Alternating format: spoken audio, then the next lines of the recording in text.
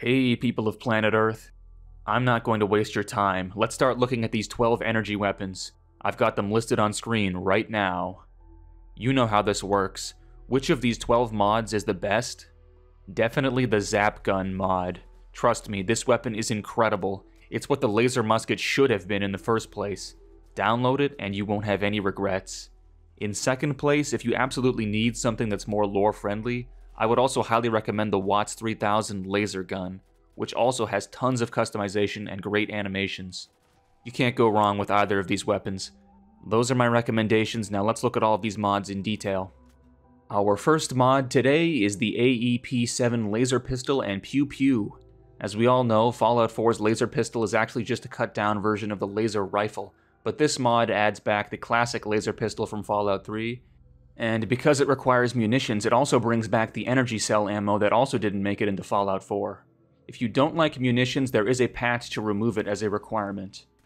The AEP7 is injected into leveled lists and has 4 unique variants. At Scrap Palace, you can find the titular Pew Pew laser pistol, which only holds 2 shots but does a lot more damage. On the Pridwin, next to Proctologist Tegan, you can find Colonel Autumn's laser pistol. In the castle tunnels, you can find a laser pistol called Smuggler's End. And finally, at Poseidon Energy, you can find the AEP9 prototype, which fires a green laser. Wow. This mod also replaces the Protectron's Gaze weapon from Automatron, so actually make that 5 unique weapons. I can't find any faults with the model, and I love the bouncy animations this pistol has. In third-person power armor, the reload is messed up, but the weapon does function properly, which you really can't take for granted. And apparently there are plans to add third-person power armor animations at some point in the future. The AEP7 has a good variety of attachments. You can unfold the stock, choose between 4 boosted ammo types that do more damage, you can add a reflex sight, a beam focuser, select one of 10 capacitors, which are basically receiver upgrades, and choose between automatic or recycler fire modes. The unique Pew Pew pistol has its own sarsaparilla splitter attachment, but loses the automatic fire mode and reflex sight option. The AEP9 prototype can't use a reflex sight either, but is otherwise the same. My opinion on this mod is very positive overall. I would say it's the 3rd best weapon on this list after the Zap Gun and our second mod, the Wattz Laser Gun.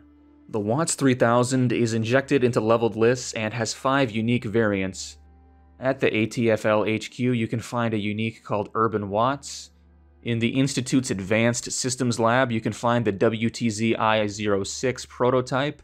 Among the otherwise useless treasures of Jamaica Plain, you can find a variant called Liberator.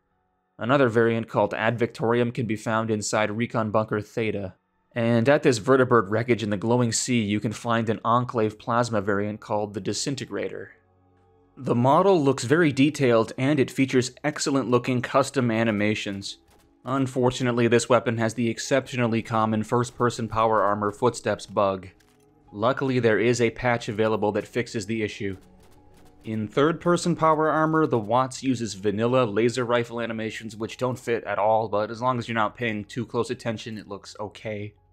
At the weapons workbench, we can select 10 different capacitors, 8 barrels, 7 stocks, 15 sights, 7 paint jobs, and semi or full auto fire. So there's not a whole lot of attachments, but the attachments that do exist have a large effect on the weapon's capabilities. You can convert it into a pistol, a sniper rifle, or even a fully automatic laser shotgun. There's a reason I recommended this weapon, it's really damn good. Today's 3rd mod brings back a classic heavy plasma gun from Fallout 1, 2, and New Vegas, the Winchester P94. This mod has 2 main files. I downloaded the balanced version from 2019. This weapon has no uniques, but it does have an upgraded Mark II variant that can be found on enemies or sold in stores. So yes, this weapon has leveled list integration, but unfortunately it's been done by directly editing the leveled lists rather than a scripted method, so watch for possible conflicts.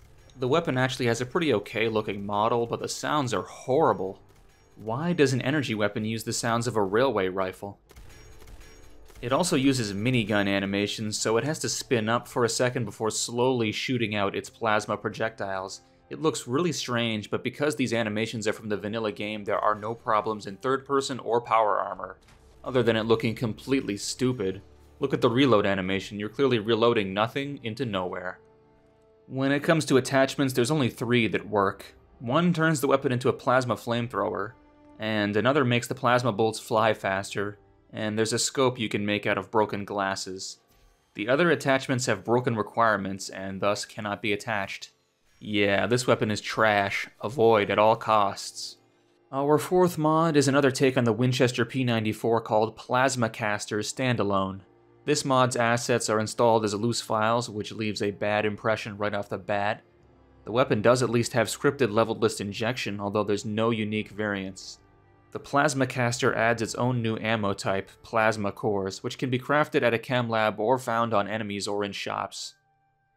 In comparison to the previous mod, this weapon has an ugly, blocky appearance and basic texture work.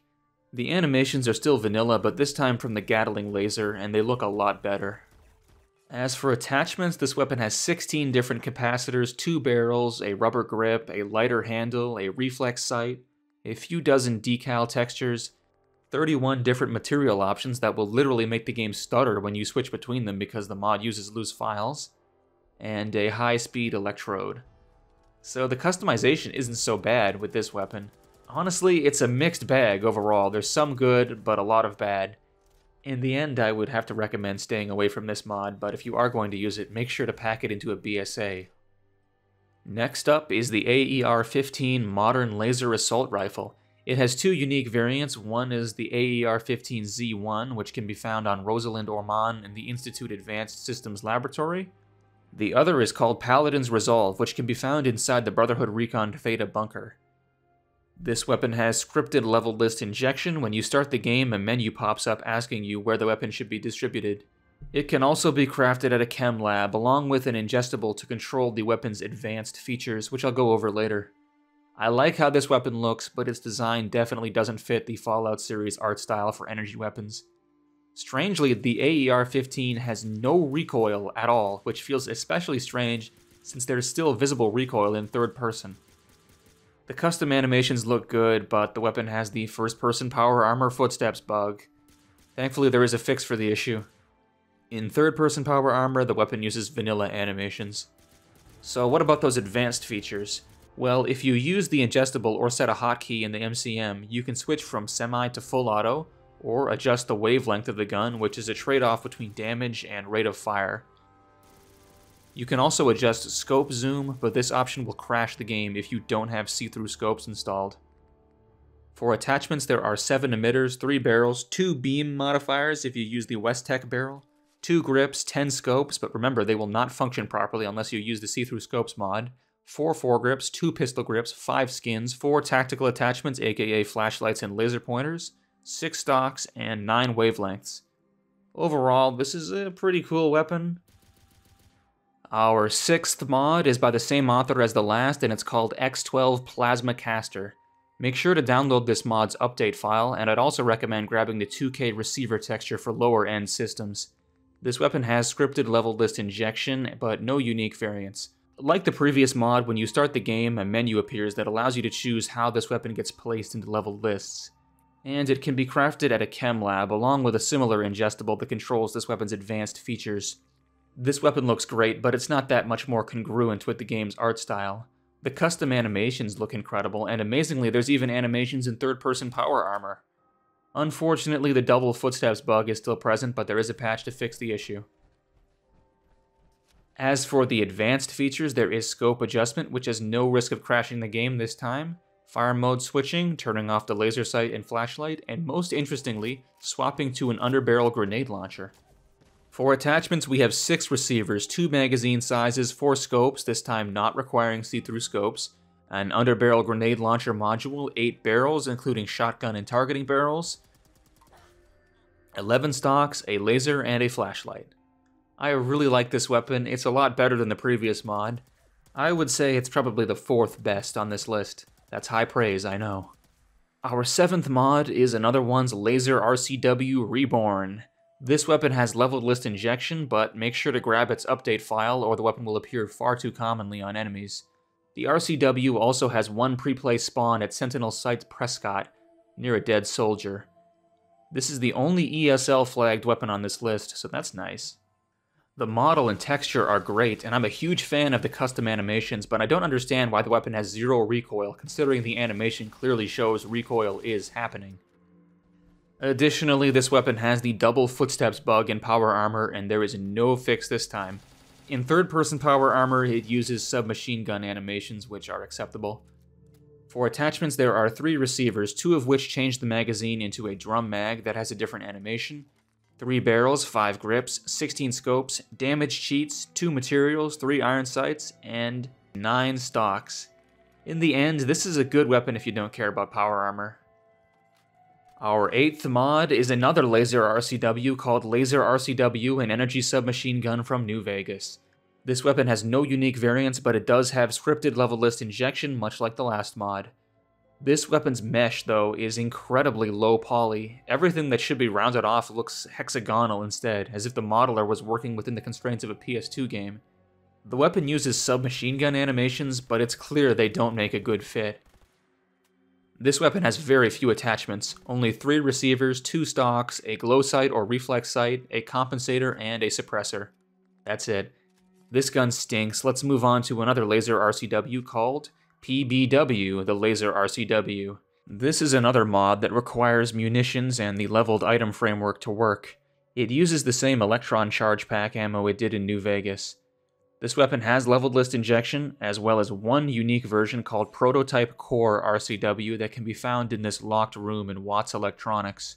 The unique uses fusion cores as ammo, but can't be modified at a workbench.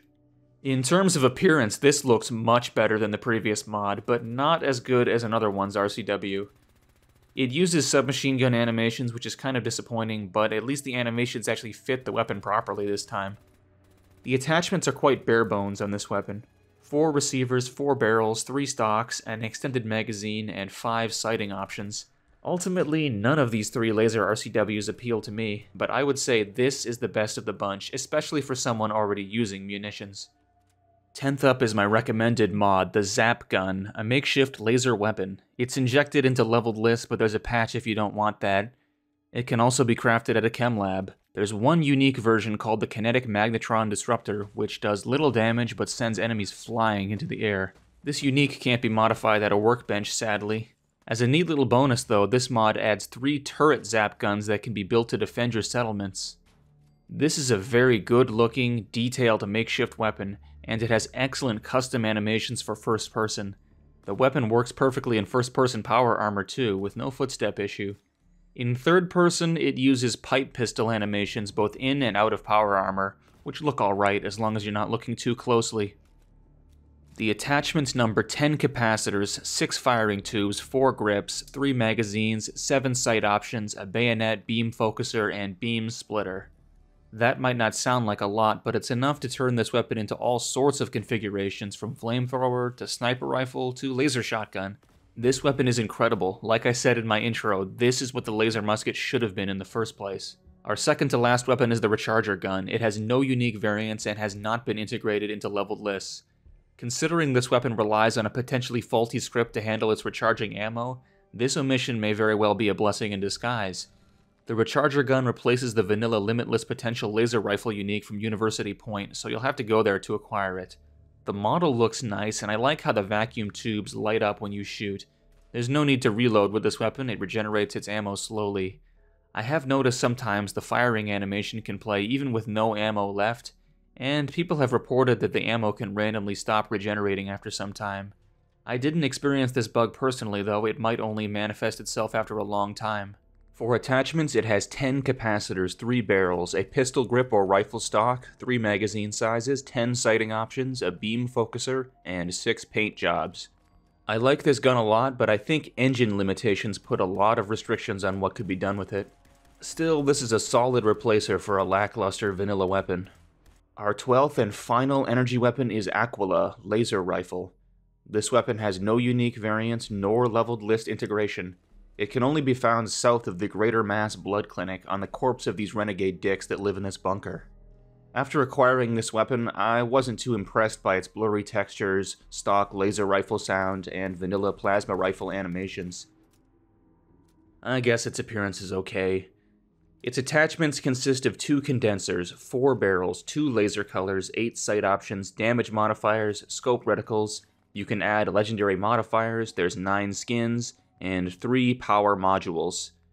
This weapon is mediocre. I wouldn't use it, but it isn't terrible. Alright, that's all the energy weapons I have to show off for today. I hope this video helped you find some good mods and avoid downloading the digital equivalent of raw sewage. Until next time,